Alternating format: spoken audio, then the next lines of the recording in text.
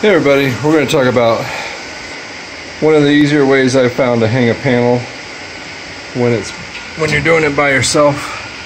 So this hole right here, just take your measurement. If you want your screw to be right here, take a measurement from the top of the can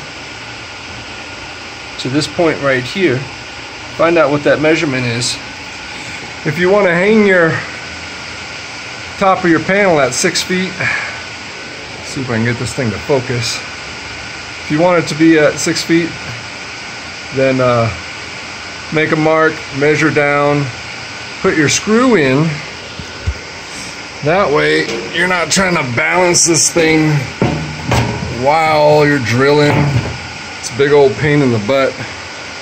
So you got the one screw on there. Take your level it up, make a mark on another spot,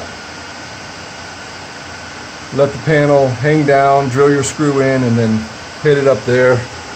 Or you can measure both of those.